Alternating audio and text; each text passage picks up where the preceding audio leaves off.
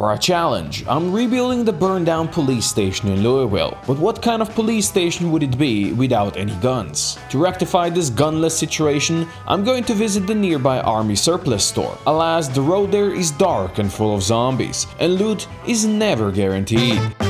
But call strong woman one thing, call her an optimist. And this time around, I plan on stopping along the way to my destination. And the main reason for that, I want to clear out as many zombies on the road as possible. Although that might mean it's gonna take me a whole day to get there. But some things need to be done for the greater good. And killing a couple of zombies was never a problem for strong woman. See, the road is looking much better now, and they're already delivering new weapons. It is much better to stop and kill a couple of zombies, than continue destroying your car. It certainly makes for a more interesting morning. It's a shame there's no other survivors around. I bet that would pay really well for strong woman's street cleaning services. She should charge like $10 per every zombie kill. She would be pretty rich, especially considering she got all those kills in like 2 months. It might be a dangerous business, but it could be quite a lucrative one. I underestimated how long the road cleaning duty is gonna take, but we're finally here. Now I just need to clear this horde first. And since we wanted weapons, there's an assault rifle already. Now let's see what we got in here. So far I found little but zombies. But in here,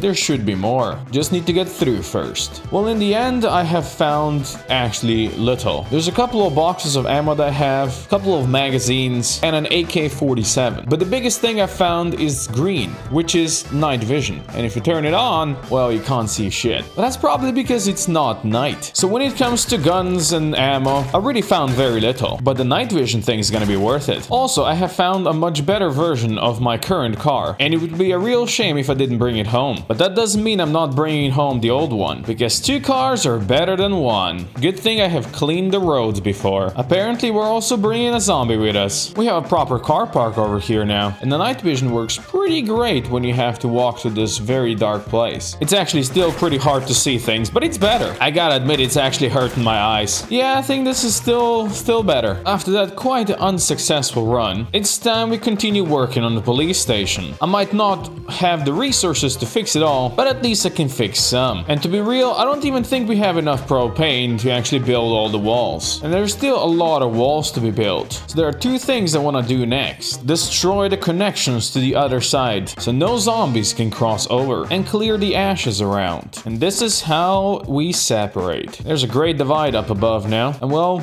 the walls down below still need to be built. And now the long and tedious process of clearing out all the ashes. I swear I'm never burning anything again, because doing this is the simple most boring thing ever in Project Zomboid. That's what you get if you're playing with fire, kids. After a whole mind-numbing day, I'm finally done. The bottom floor area is clear of ashes, but unfortunately that means I still have the whole upper area to clear out. Screw that, I need some action. And looks like I'm getting action, because there's a big group just decided to come in here and try to break down my doors. Now let's go find some action. And the kind of action that I had in mind is gonna be wood chopping action. Alright, that's still way too green, I can't do this. This is the junction that we cleared a couple of days ago. At first to get the garbage bags, but also because there's plenty of trees to chop down here. And if you want to actually rebuild the police station, I'm gonna need a lot of trees. And just in a matter of hours, we have 48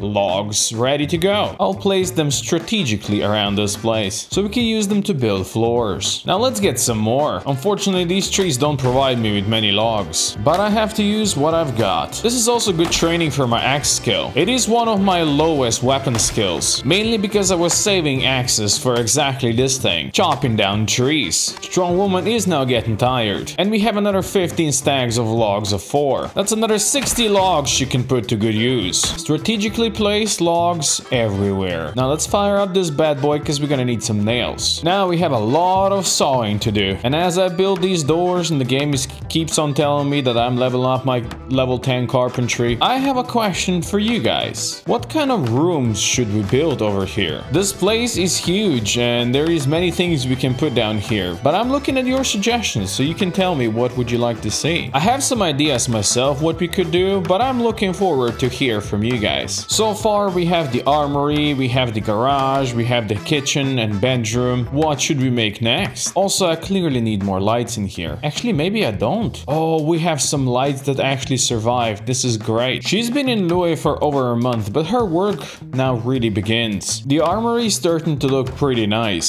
Soon we'll just need flooring and then it's gonna be great, because the walls are all done and dusted now. Question now really remains, what kind of flooring do we want in here? And which house are we gonna steal it from this time around? And that is the last floor in the armory done. Luckily, flooring doesn't require too many nails, but soon we're gonna have to do some serious metal working so we can get enough metal to make nails. All these walls and doors and building are gonna give zombies something to do. And that's gonna be a lot of breaking things. And that's my last nail, which means we need to do some metalworking next. And what better place for metalworking than this place? Just making sure these poor zombies don't get stuck anymore. This really isn't perfect for getting metal out of it, but the fences around here are one continuous area where I can actually get some metalworking done. Otherwise, I have to hunt through dark, burned down buildings to find metal objects to disassemble. But here, it's peace and quiet. And while strong woman loves action, sometimes peace and quiet isn't so bad. And that also brought us to level 7 in metalworking and 30 metal bars to melt. It does sound like we have some friends in here though. There are always friends around here. And now we wait for it to melt. Let's see what we got over here. 19 workable iron, that's gonna be great. But I'm not gonna work on this quite yet. There's another place nearby that might have some guns and ammo. I'm gonna make my way there. Once again clearing the roadblocks. But this time around, I'm gonna try leveling up my axe skill. It's time to bring it a bit higher. And with the antique axe I'm using, it is doing quite a lot of damage. And place like this is perfect for leveling. Just like I said, level 5. Just gotta be careful not to get overwhelmed. Axes used to be my favorite weapon when I first started playing Project Zomboid. But in the last couple of years, I started viewing them more as a resource for chopping wood. Too precious to be used as a weapon. These days, my favorite type of weapons is definitely long blunt. And not because of 420 blaze it. It's because it's sturdy, reliable, and doesn't quite break that often. Crowbar for a president is what I'm saying. It does look like zombies still burn down here, but hopefully not the place that I came to loot. It does look like it's not on fire yet. Now I gotta make sure that's how it stays. And these fire zombies have to die. They've been on fire for over a month now. It is about time they die. I think most of them are gone now. Time to loot. I'm not sure what type of building this used to be, but when the apocalypse happened, they repurposed it for military. Although unfortunately it's mostly clothing down here. Maybe I'm gonna get luckier up above. I would get lucky if I needed a sledgehammer because there's another one over here. Upstairs seems to be even worse than downstairs. So besides a couple of ponchos and a teak leather jacket that I found, this was a big bust. But at least I got to level up my axe skill a bit. So my time here wasn't wasted at all. And we are back home. I also brought some new cool stuff with me back home. So now we have lockers in our garage. Somehow we once again have plenty of guests here. They seem to love the sound of our generator. It's really rude of them when they interrupt me while I'm trying to make some nails. And here they are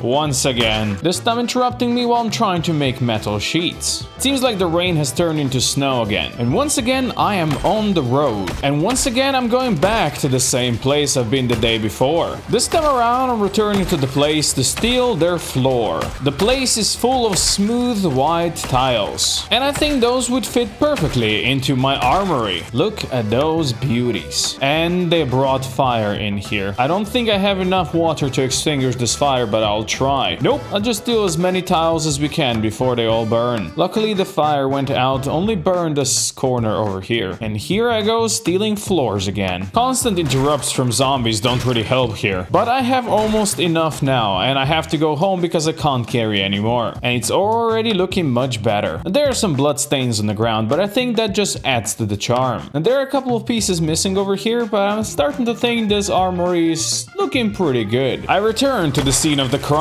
The crime being stealing the flooring. And the floor guardian seems to be enthusiastic again. But that's not gonna stop strong woman. In fact, she's gonna be the one to stop them. And that is a level 6 in axe now. If I ever need more white tiles, this seems to be plenty over here. But for now, we shall return back home. But at last, the place is finally complete and I think it's looking pretty nice. I wanted to check on the roof and looks like our cabbages are now young. They all seem to be flourishing, they're well watered, ordered. Our one patch of broccoli is not quite there yet though. Now that we have some 400 extra nails, I wanted to finish flooring this place up. Unfortunately, these are our last 2 stacks of planks, which means we're gonna need to do some wood chopping. But before we do that, I do want to bring some flooring in here. So let's go find some more fun tiles. I don't know if these here count as fun, but they could work. Here I go, thieving again. And not everybody wants to accept me doing that. That seems like a dumb issue. I believe I've got enough of them. Although, truth be told, I'm not the best at math. But it is starting to look